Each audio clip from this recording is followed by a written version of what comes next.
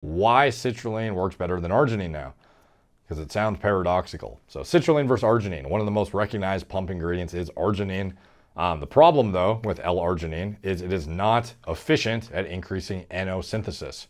You would assume, logically, taking arginine would be the most effective way to increase arginine levels in the body, but that is not the case actually. Oral L-arginine is taken up and metabolized by the liver to a large extent, not only making it an inefficient way to increase NO levels, but literature suggests it may even be unsafe to do so and use because of how much urea it yields in the process. L-citrulline, on the other hand, is not captured by the liver and passes freely to the kidneys where it is metabolized to arginine.